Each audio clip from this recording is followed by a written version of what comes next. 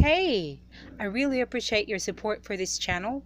Please subscribe and don't skip the ads. It helps pay the bills. You see, I'm dedicated to help you become a lawyer. Thanks.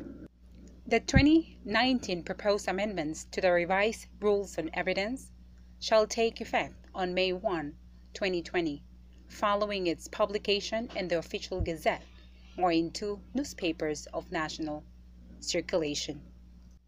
Rule 128, General Provisions, Section 1, Evidence Defined. Evidence is the means, sanctioned by these rules, of ascertaining in a judicial proceeding the truth respecting a matter of fact. Section 2, Scope. The rules of evidence shall be the same in all courts and in all trials and hearings, except as otherwise provided by law or these rules. Section 3, Admissibility of evidence. Evidence is admissible when it is relevant to the issue and not excluded by the Constitution, the law, or these rules. Section 4, Relevancy. Collateral matters. Evidence must have such a relation to the fact in issue as to induce belief in its existence or non-existence. Evidence on collateral matters shall not be allowed, except when it tends in any reasonable degree to establish the probability or improbability of the fact in issue.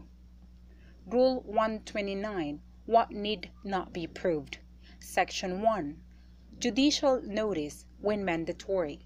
A court shall take judicial notice without the introduction of evidence of the existence and territorial extent of states, their political history, forms of government, and symbols of nationality, the law of nations, the admiralty and maritime courts of the world and their seals, the political constitution and history of the Philippines, official acts of the legislative, executive, and judicial departments of the national government of the Philippines, the laws of nature, the measure of time, and the geographical divisions.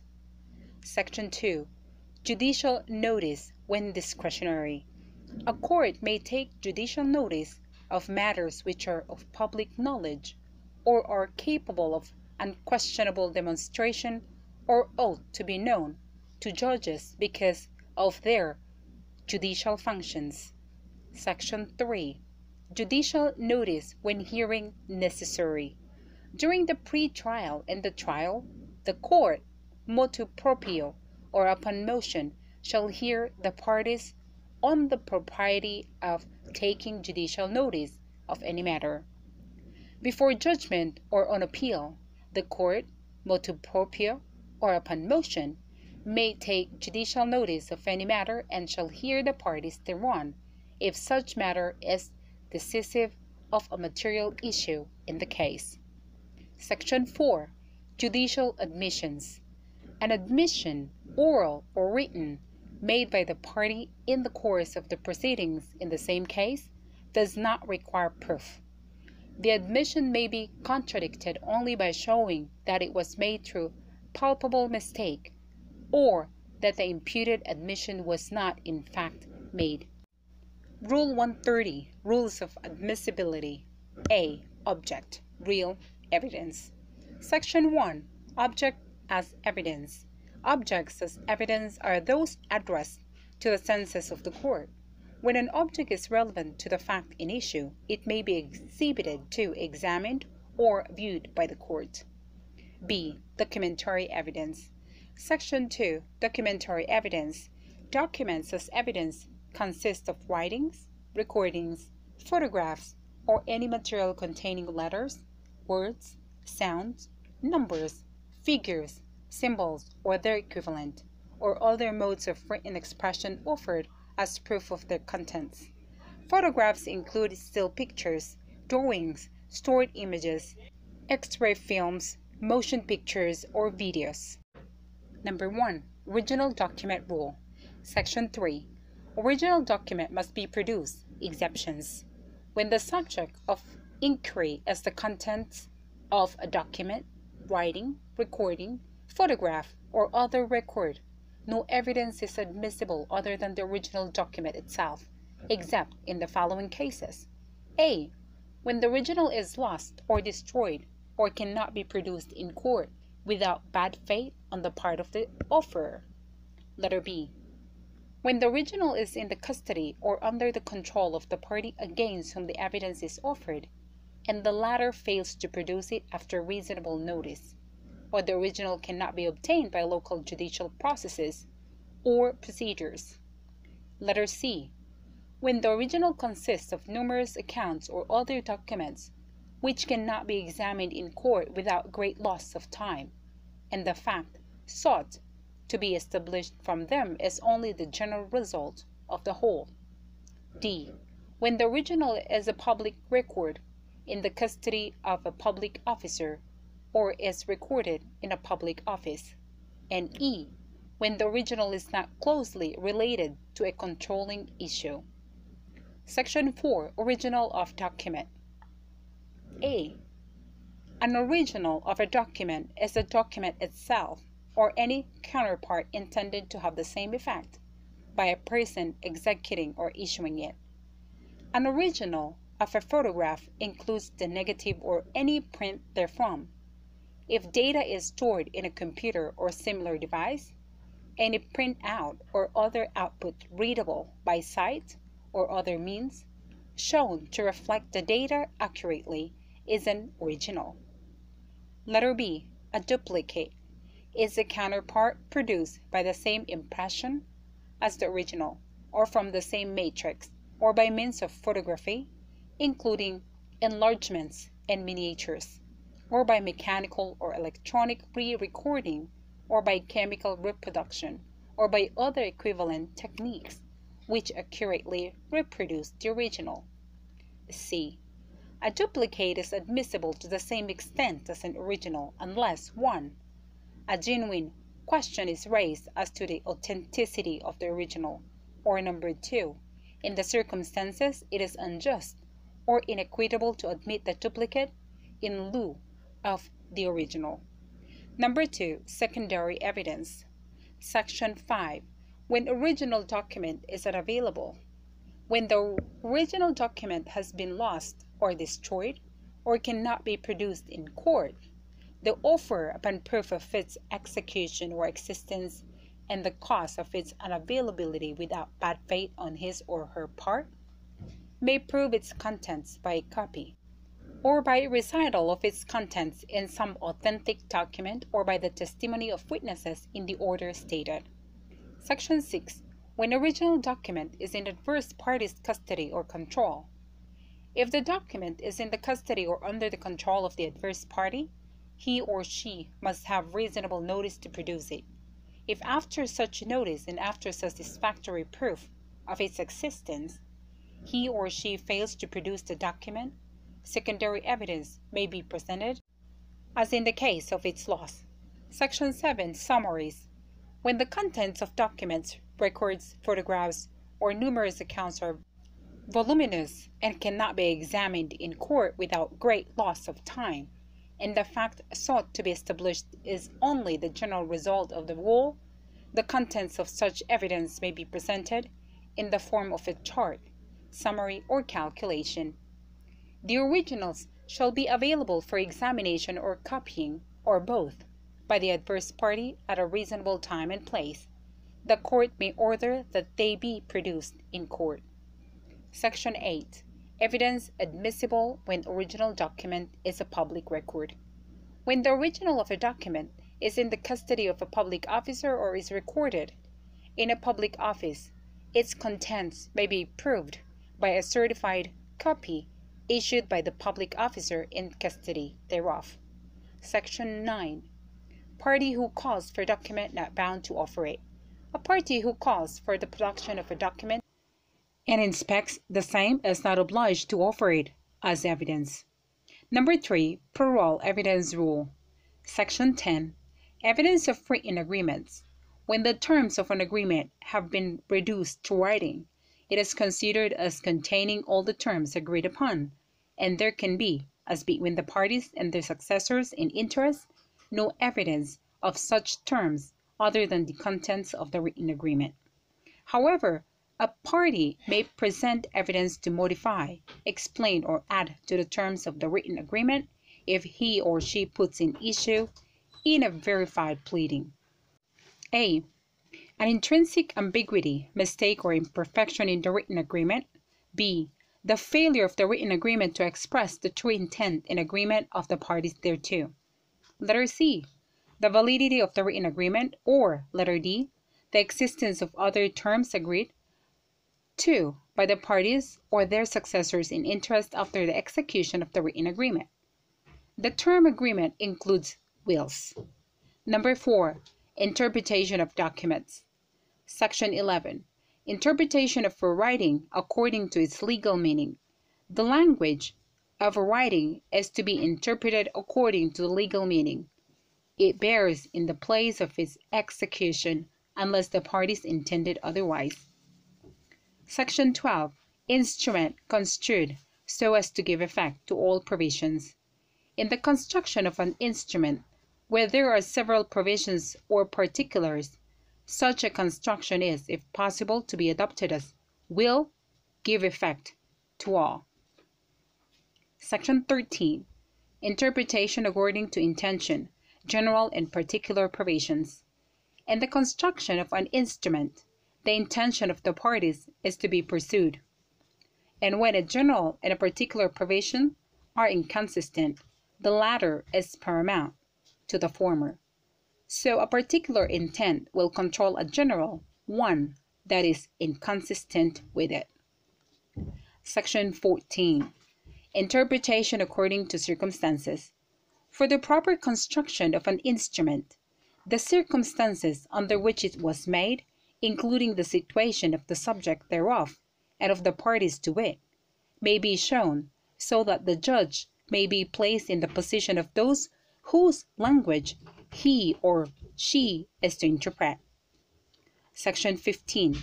Peculiar signification of terms.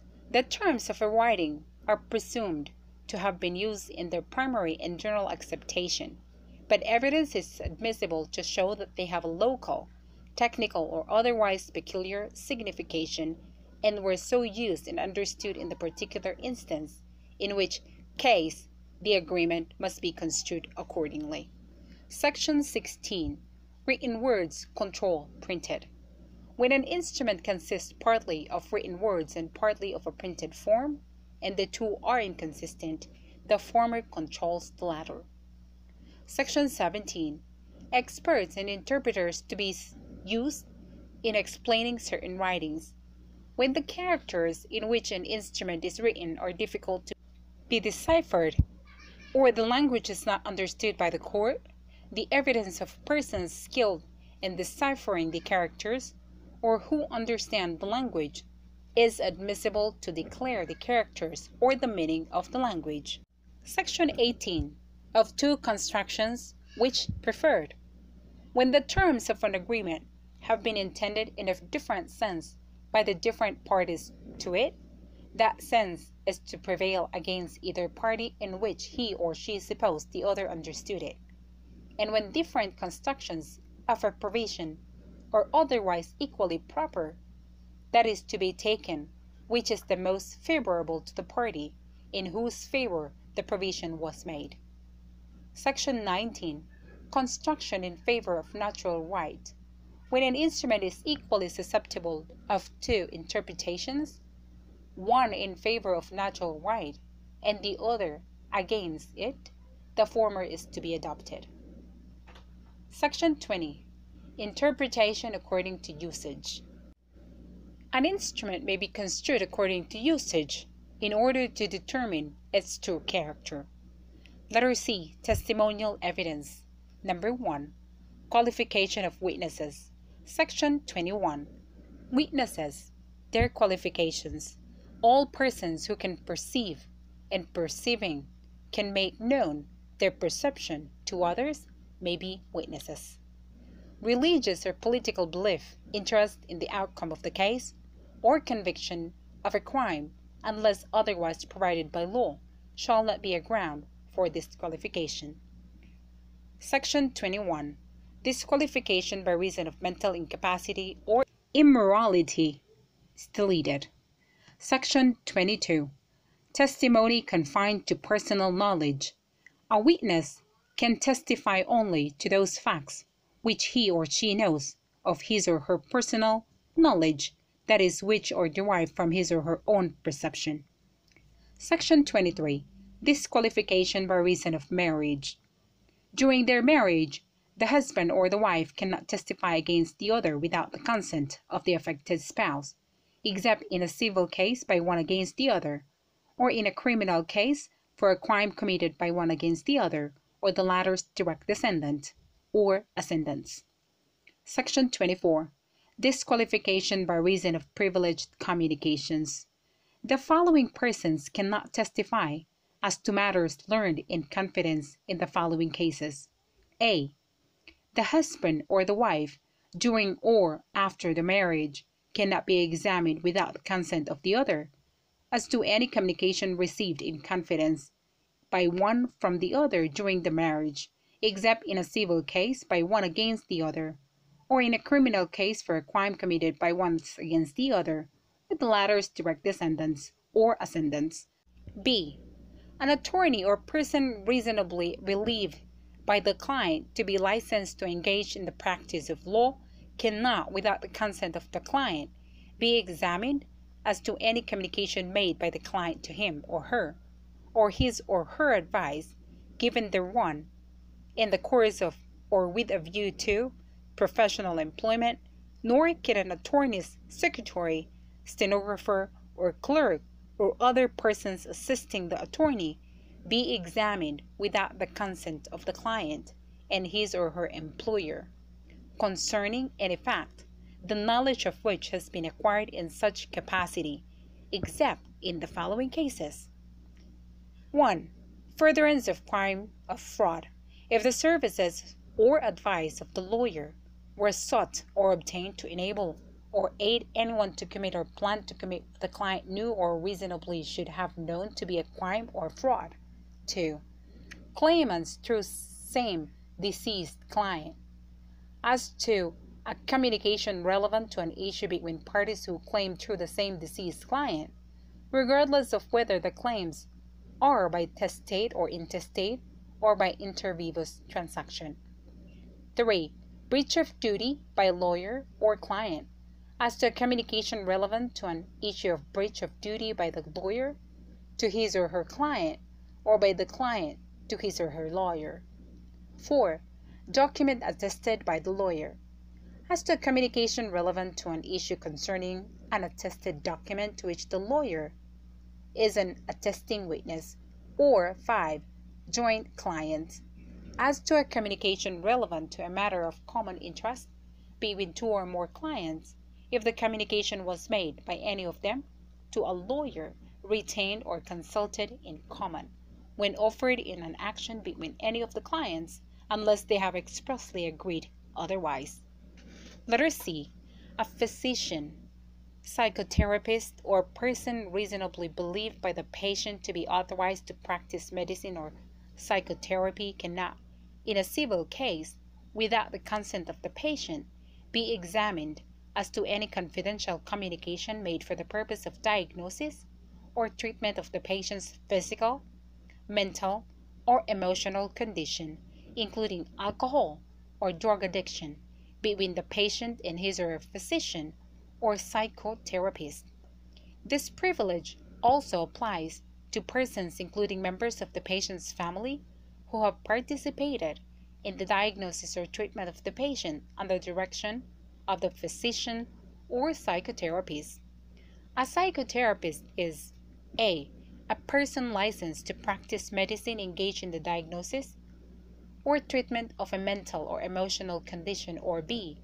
A person licensed as a psychologist by the government while similarly engaged. Letter D. A minister, priest, or person reasonably believed to be so cannot, without the consent of the affected person, be examined as to any communication or confession made to or any advice given by him or her in his or her professional character. In the course of discipline enjoined by the church to which the minister or priest belongs. Letter E. A public officer cannot be examined during or after his or her tenure as to communications made to him or her in official confidence when the court finds that the public interest would suffer by the disclosure. The communication shall remain privileged even in the hands of a third person who may have obtained the information, provided that the original parties to the communication took reasonable precaution to protect its confidentiality. Number 2. Testimonial privilege. Section 25. Parental and filial privilege. No person shall be compelled to testify against his or her parents, other direct ascendants, children, or other direct descendants, except when such testimony is indispensable in a crime against that person or by one parent against the other. Section 26. Privilege relating to trade secrets. A person cannot be compelled to testify about any trade secret unless the non-disclosure will conceal fraud or otherwise work injustice. When disclosure is directed, the court shall take such protective measure as the interest of the owner of the trade secret and of the parties and the furtherance of justice may require. Number 3. Admissions and confessions. Section 27. Admission of a party. The act, declaration, or omission of a party as to a relevant fact may be given in evidence against him or her. Section 28. Offer of compromise not admissible. In civil cases, an offer of compromise is not an admission of any liability and is not admissible in evidence against the offerer. Neither is evidence of conduct nor statements made in compromised negotiations admissible, except evidence otherwise discoverable or offered for another purpose, such as proving bias or prejudice of a witness, negativing a contention of undue delay, or proving an effort to obstruct a criminal investigation or prosecution. In criminal cases, except those involving quasi-offenses, criminal negligence, or those allowed by law to be compromised, an offer of compromise by the accused may be received in evidence as an implied admission of guilt. A plea of guilty later withdrawn, or an unaccepted offer of a plea of guilty to a lesser offense is not admissible in evidence against the accused who made the plea or offer. Neither is any statement made in the course of plea bargaining with the prosecution, which does not result in a plea of guilty or which results in a plea of guilty later withdrawn, admissible. An offer to pay, or the payment of medical, hospital, or other expenses occasioned by an injury is not admissible in evidence as proof of civil or criminal liability for the injury. Section 29. Admission by third party. The rights of a party cannot be prejudiced by an act, declaration, or omission of another, except as hereinafter provided. Section 30. Admission by co-partner or agent. The act or declaration of a partner or agent authorized by the party to make a statement concerning the subject or within the scope of his or her authority and during the existence of the partnership or agency may be given in evidence against such party after the partnership or agency is shown by evidence other than such act or declaration. The same rule applies to the act or declaration of a joint owner, joint debtor, or other person jointly interested with the party. Section 31. Admission by conspirator.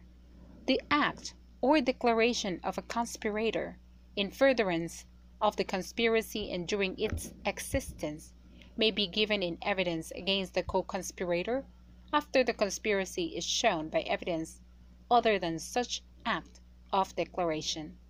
Section 32. Admission of privies.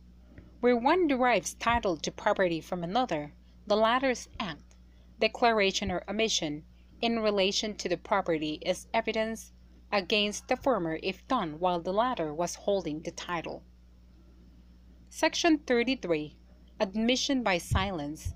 An act or declaration made in the presence and within the hearing or observation of a party who does or says nothing when the act or declaration is such as naturally to call for action or comment, if not true, and when proper and possible for him or her to do so, may be given in evidence against him or her. Section 34. Confession. The declaration of an accused acknowledging his or her guilt of an offense charged or of any offense necessarily included therein may be given in evidence against him or her. Number 4. Previous conduct as evidence. Section 35. Similar acts as evidence. Evidence that one did or did not do a certain thing at one time is not admissible to prove that he or she did or did not do the same or similar thing at another time, but it may be received to prove a specific intent or knowledge, identity, plan, system, scheme, habit, custom, or usage, and the like. Section 36. Unaccepted offer. An offer in writing to pay a particular sum of money or to deliver a written instrument or a specific personal property is, if rejected without valid cause, equivalent to the actual production and tender of the money, instrument, or property. Section 36, which is testimony generally confined to personal knowledge, hearsay excluded, transposed to Section 22, testimony confined to personal knowledge. Section 37, hearsay. Hearsay is a statement other than one made by the declarant while testifying at the trial or hearing, offered to prove the truth of the facts asserted therein. A statement is 1. An oral or written assertion, or 2. Non-verbal conduct of a person. If it is intended by him or her as an assertion, hearsay evidence is inadmissible, except as otherwise provided in these rules. A statement is not hearsay if the declarant testifies at the trial or hearing and is subject to cross-examination concerning the statement, and the statement is a. Inconsistent with the declarant's testimony and was given under oath subject to the penalty of perjury at a trial, hearing, or other proceeding, or in a deposition. b. Consistent with the declarant's testimony and is offered to rebut an express or implied charge against the declarant of recent fabrication or improper influence or motive. Or c. One of identification of a person made after perceiving him or her. Number 6. Exception to the hearsay rule. Section 38. Dying declaration. The declaration of a dying person made under the consciousness of an impending death may be received in any case wherein his or her death is the subject of inquiry as evidence of the cause and surrounding circumstances of such death. Section 39. Statement of dissident or person of unsound mind in an action against an executor or administrator or other representative of a deceased person, or against a person of unsound mind, upon a claim or demand against the state of such deceased person, or against such person of unsound mind, where a party or assigner of a party, or a person in whose behalf a case is prosecuted, testifies on a matter of fact occurring before the death of the deceased person, or before the person became of unsound mind. Any statement of the deceased or the person of unsound mind may be received in evidence if the statement was made upon the personal knowledge of the deceased or the person of unsound mind at a time when the matter had been recently perceived by him or her, and while his or her recollection was clear. Such statement, however, is inadmissible if made under circumstances indicating its lack of trustworthiness. Section 40. Declaration against the interest. The declaration made by a person deceased or unable to testify against the interests of the declarant, if the fact asserted in the declaration was at the time it was made so far contrary to the declarant's own interest that a reasonable person in his or her position would not have made the declaration unless he or she believed it to be true, may be received in evidence against himself or herself, or his or her successors in interest and against third persons. A statement tending to expose the declarant to criminal liability and offered to exculpate the accused is not admissible unless corroborating circumstances clearly indicate the trustworthiness of the statement. Section 41. Act or declaration about pedigree. The act or declaration of a person deceased or unable to testify in respect to the pedigree of another person related to him or her by birth, adoption, or marriage, or in the absence thereof, with whose family he or she was so intimately associated as to be likely to have accurate information concerning his or her pedigree, may be received in evidence where it occurred before the controversy and the relationship between the two persons is shown by evidence other than such act or declaration. The word pedigree includes relationship, family, genealogy, birth, marriage, death, the dates when and the places where these facts occurred, and the names of the relatives. It embraces also facts of family history intimately connected with pedigree. Section 42. Family reputation or tradition regarding pedigree. The reputation or tradition existing in a family previous to the controversy in respect to the pedigree of any one of its members may be received in evidence if the witness testifying thereon be also a member of the family, either by consanguinity, affinity, or adoption. Entries in family Bibles or other family books, or charts, engraving on rings, family portraits, and the like, may be received as evidence of pedigree. Section 43. Common reputation. Common reputation existing previous to the controversy as to boundaries of or customs affecting lands in the community and reputation as to events of general history important to the community or respecting marriage or moral character may be given in evidence. Monuments and inscriptions in public places may be received as evidence of common reputation. Section 44. Part of the res gestae. Statements made by a person while a startling occurrence is taking place, or immediately prior or subsequent thereto, under the stress of excitement caused by the occurrence with respect to the circumstances thereof, may be given in evidence as part of the res gestae. So, also, statements accompanying an equivocal act material to the issue and giving it a legal significance may be received as part of the res gestae. Section 45. Records of regularly conducted business activity. A memorandum, report, record, or data compilation of acts, events, conditions, opinions, or diagnoses made by writing, typing, electronic, optical, or other similar means at or near the time of or from transmission or supply of information by a person with knowledge thereof, and kept in the regular course or conduct of a business activity, and such was the regular practice to make the memorandum, report, record, or data compilation by electronic, optical, or similar means, all of which are shown by the testimony of the custodian or other qualified witnesses, is exempted from the rule on hearsay evidence. Section 46. Entries in official records. Entries in official records made in the performance of his or her duty by a public officer of the Philippines or by a person in the performance of a duty specially enjoined by law are prima facie evidence of the facts therein stated. Section 47.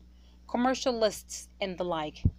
Evidence of statements of matters of interest to persons engaged in an occupation contained in a list, register, periodical, or other published compilation is admissible as tending to prove the truth of any relevant matter so stated if that compilation is published for use by persons engaged in that occupation and is generally used and relied upon by them therein. Section 48. Learned treatises. A published treatise, periodical, or pamphlet on a subject of history, law, science, or art is admissible as tending to prove the truth of a matter stated therein if the court takes judicial notice or a witness expert in the subject testifies that the writer of the statement in the treatise, periodical, or pamphlet is recognized in his or her profession or calling as expert in the subject. Section 49. Testimony or deposition at a former proceeding. The testimony or deposition of a witness deceased or out of the Philippines or who cannot, with due diligence, be found therein, or is unavailable or otherwise unable to testify, given in a former case or proceeding, judicial or administrative, involving the same parties and subject matter, may be given in evidence against the adverse party who had the opportunity to cross-examine him or her. Section 50. Residual exception. A statement not specifically covered by any of the foregoing exceptions, having equivalent circumstantial guarantees of trustworthiness, is admissible if the court determines that a. the statement is offered as evidence of a material fact, b. the statement is more probative on the point for which it is offered than any other evidence which the proponent can procure through reasonable efforts, and c. the general purposes of these rules and the interests of justice will be best served by admission of the statement into evidence. However, a statement may not be admitted under this exception unless the proponent makes known to the adverse party, sufficiently in advance of the hearing or by the pre-trial stage in the case of a trial of the main case, to provide the adverse party with a fair opportunity to prepare to meet it, the proponent's intention to offer the statement, and the particulars of it, including the name and address of the declarant. Number 7. Opinion Rule. Section 51. General Rule. The opinion of a witness is not admissible except as indicated in the following sections. Section 52. Opinion of expert witness. The opinion of a witness on a matter requiring special knowledge, skill, experience, training, or education which he or she is shown to possess may be received in evidence. Section 53. Opinion of ordinary witnesses. The opinion of a witness for which proper basis is given may be received in evidence regarding a. the identity of a person about whom he or she has adequate knowledge, b. a handwriting in which he or she has sufficient familiarity, and c. the mental sanity of a person with whom he or she is sufficiently acquainted. The witness may also testify on his or her impressions of the emotion, behavior, condition, or appearance of a person. Number 8. Character evidence. Section 54. Character evidence not generally admissible. Exceptions. Evidence of a person's character or a trait of character is not admissible for the purpose of proving action in conformity therewith on a particular occasion, except a. in criminal cases. Number 1. The character of the offended party may be proved if it tends to establish in any reasonable degree the probability or improbability of the offense charged. Number 2. The accused may prove his or her good moral character pertinent to the moral trait involved in the offense charged. However, the prosecution may not prove his or her bad moral character unless on rebuttal. Letter B. In civil cases, evidence of the moral character of a party in a civil case is admissible only when pertinent to the issue of character involved in the case. Letter C. In criminal and civil cases, evidence of the good character of a witness is not admissible until such character has been impeached. In all cases in which evidence of character or a trait of character of a person is admissible, proof may be made by testimony as to reputation or by testimony in the form of an opinion. On cross-examination, inquiry is allowed into relevant specific instances of conduct. In cases in which character or a trait of character of a person is an essential element of a charge, claim, or defense, proof may also be made of specific instances of that person's conduct. Rule 131. Burden of proof, burden of evidence, and presumptions. Section 1. Burden of proof and burden of evidence. Burden of proof is the duty of a party to present evidence on the facts in issue necessary to establish his or her claim or defense by the amount of evidence required by law. Burden of proof never shifts. Burden of evidence is the duty of a party to present evidence sufficient to establish or rebut a fact in issue to establish a prima facie case. Burden of evidence may shift from one party to the other in the course of the proceedings, depending on the exigencies of the case. Section 2. Conclusive presumption. The following are instances of conclusive presumptions. A. Whenever a party has, by his or her own declaration, act, or omission, intentionally and deliberately led another to believe a particular thing true, and to act upon such belief, he or she cannot, in any litigation arising out of such declaration, act, or omission, be permitted to falsify it. And B. The tenant is not permitted to deny the title of his or her landlord at the time of the commencement of the relation of landlord and tenant between them. Section 3. Disputable presumptions. The following presumptions are satisfactory if uncontradicted, but may be contradicted and overcome by other evidence. A. That a person is innocent of crime or wrong. Letter B. That an unlawful act was done with an unlawful intent. C. That a person intends the ordinary consequences of his or her voluntary act. D. That a person takes ordinary care of his or her concerns. E. That evidence willfully suppressed would be adverse if produced. F. That money paid by one to another was due to the latter. G. That a thing delivered by one to another belonged to the latter. H. That an obligation delivered up to the debtor has been paid. I. That prior rents or installments had been paid when a receipt for the later one is produced. J. That a person found in possession of a thing taken in the doing of a recent wrongful act is the taker and the doer of the whole act. Otherwise, that things which a person possesses or exercises acts of ownership over are owned by him or her. K. That a person in possession of an order on himself or herself for the payment of the money or the delivery of anything has paid the money or delivered the thing accordingly. L. That a person acting in a public office was regularly appointed or elected to it. M. That official duty has been regularly performed. N. That a court or judge acting as such, whether in the Philippines or elsewhere, was acting in the lawful exercise of jurisdiction. O.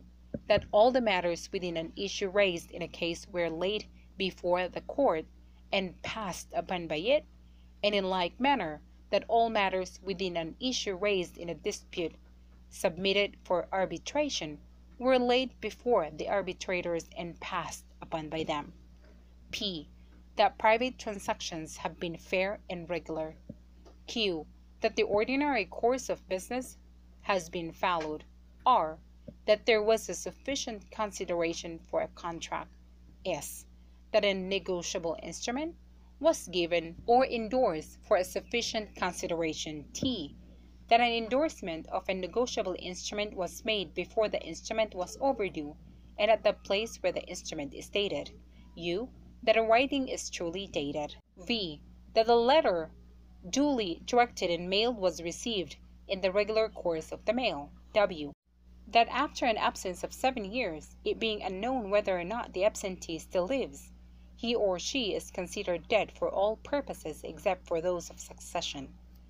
The absentee shall not be considered dead for the purpose of opening his or her succession until, after an absence of 10 years, if he or she disappeared after the age of 75 years, an absence of 5 years shall be sufficient in order that his or her succession may be opened. The following shall be considered dead for all purposes including the division of the estate among the heirs. 1. A person on board a vessel lost during a sea voyage or an aircraft which is missing, who has not been heard of for 4 years since the loss of the vessel or aircraft. Number 2.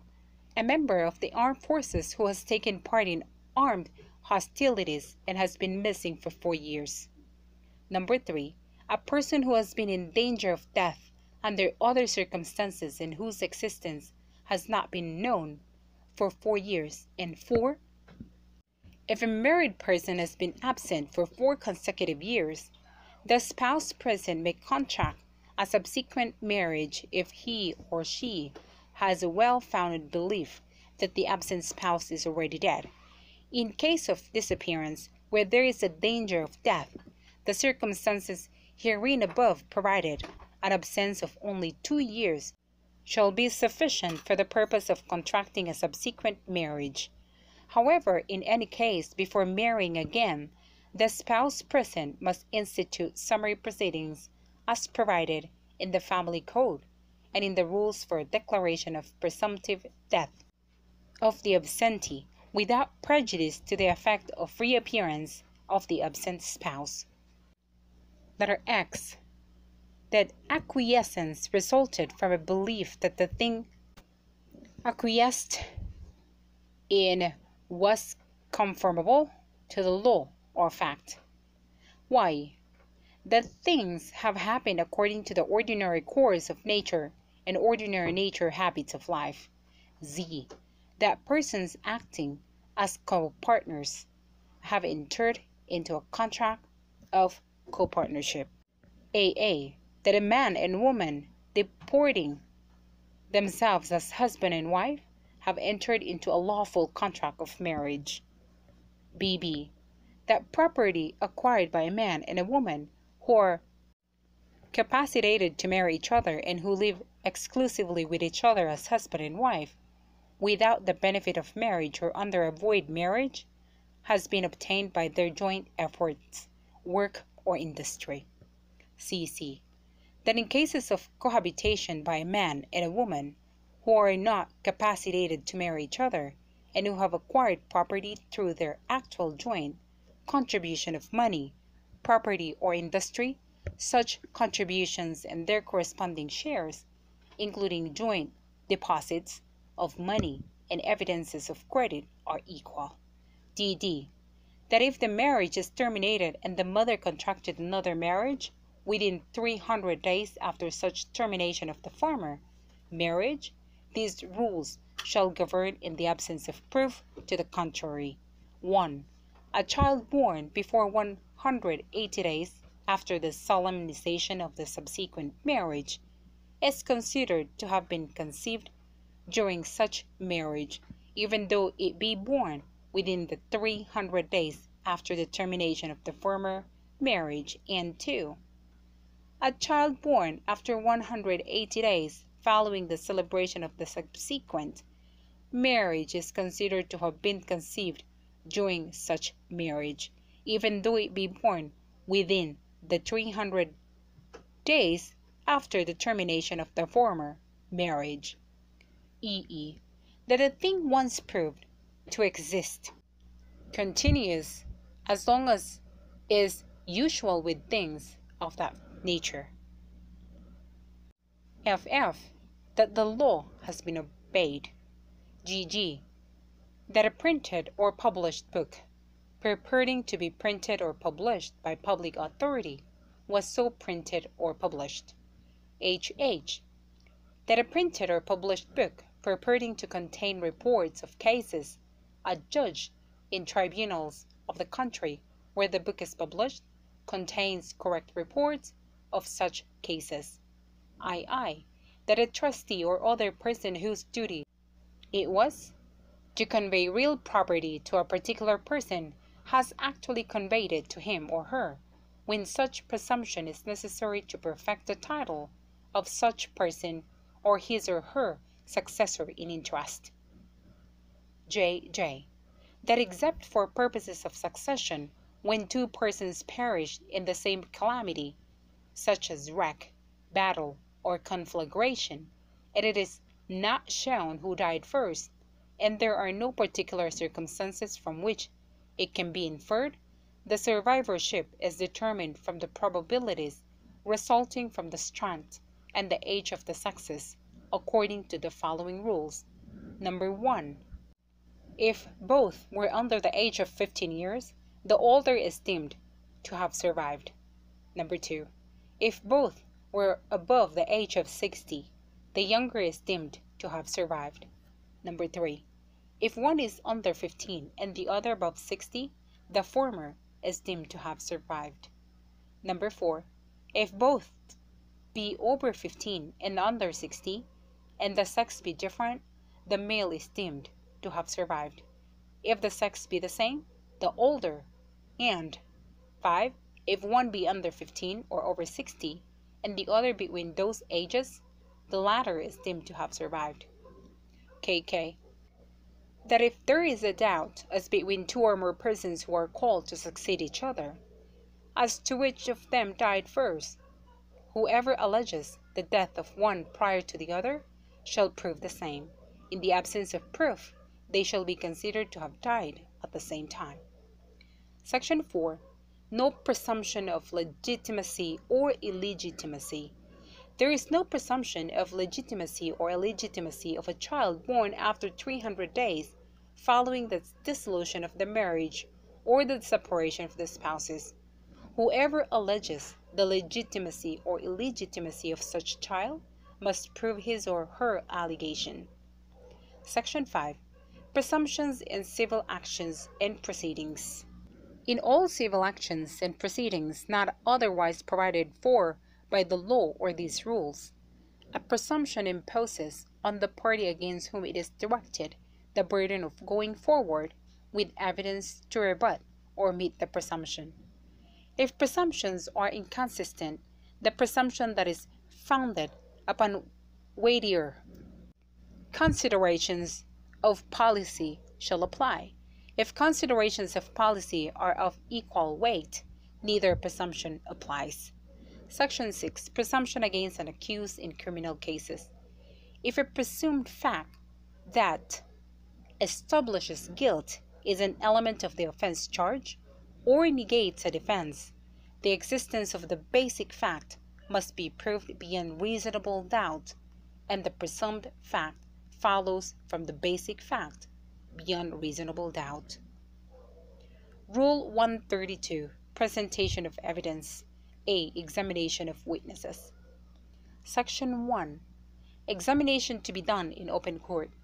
The examination of witnesses presented in a trial or hearing shall be done in open court and under oath or affirmation, unless the witness is incapacitated to speak or the question calls for a different mode of answer. The answers of the witness shall be given orally. Section 2. Proceedings to be recorded. The entire proceedings of a trial or hearing, including the questions propounded to a witness and his or her answers thereto, and the statements made by the judge or any of the parties, counsel, or witnesses with reference to the case, shall be recorded by means of shorthand or stenotype, or by other means of recording found suitable by the court. A transcript of record of the proceedings made by the official stenographer, stenotypist, or recorder and certified as correct by him or her shall be deemed prima facie a correct statement of such proceedings. Section 3. Rights and obligations of a witness. A witness must answer questions, although his or her answers may tend to establish a claim against him or her. However, it is the right of a witness: 1. To be protected from irrelevant, improper, or insulting questions, and from harsh or insulting demeanor. 2. Not to be detained longer than the interests of justice require. 3. Not to be examined except only as to matters pertinent to the issue. 4. Not to give an answer which will tend to subject him or her to a penalty for an offense unless otherwise provided by law. Or 5. Not to give an answer which will tend to degrade his or her reputation unless it be to the very fact at issue or to a fact from which the fact in issue would be presumed. But a witness must answer to the fact of his or her previous final conviction for an offense. Section 4. Order and the examination of an individual witness. The order in which an individual witness may be examined is as follows. A. Direct examination by the proponent. B. Cross-examination by the opponent. C. Redirect examination by the proponent. And D. Recross-examination by the opponent. Section 5. Direct examination. Direct examination is the examination in chief of a witness by the party presenting him or her on the facts relevant to the issue. Section 6. Cross-examination, its purpose and extent. Upon the termination of the direct examination, the witness may be cross-examined by the adverse party on any relevant matter, with sufficient fullness and freedom to test his or her accuracy and truthfulness, and freedom from interest or bias, or the reverse, and to elicit all important facts bearing upon the issue. Section 7. Redirect examination, its purpose and extent. After the cross-examination of the witness has been concluded, he or she may be re-examined by the party calling him or her to explain or supplement his or her answers given during the cross-examination. On redirect examination, questions on matters not dealt with during the cross-examination may be allowed by the court in its discretion. Section 8. Recross examination. Upon the conclusion of the redirect examination, the adverse party may recross-examine the witness on matters stated in his or her redirect examination, and also on such other matters as may be allowed by the court in its discretion. Section 9. Recalling witness. After the examination of a witness by both sides has been concluded, the witness cannot be recalled without leave of the court. The court will grant or withhold leave in its discretion as the interests of justice may require. Section 10. Leading and misleading questions. A question which suggests to the witness the answer which the examining party desires is a leading question. It is not allowed except A. On cross-examination. B. On preliminary matters. C. When there is difficulty in getting direct and intelligible answers from a witness who is ignorant, a child of tender years, is of feeble mind, or a deaf mute. D. Of an unwilling or hostile witness. Or E. Of a witness who is an adverse party, or an officer, director, or managing agent of a public or private corporation, or of a partnership or association which is an adverse party. A misleading question is one which assumes as true a fact not yet testified to by the witness, or contrary to that which he or she has previously stated. It is not allowed. Section 11. Impeachment of adverse party's witness. A witness may be impeached by the party against whom he or she was called by contradictory evidence, by evidence that his or her general reputation for truth, honesty, or integrity is bad, or by evidence that he or she has made at other times statements inconsistent with his or her present testimony, but not by evidence of particular wrongful acts, except that it may be shown by the examination of the witness or record of the judgment that he or she has been convicted of an offense. Section 12. Impeachment by evidence of conviction of crime. For the purpose of impeaching a witness, evidence that he or she has been convicted by final judgment of a crime shall be admitted if a.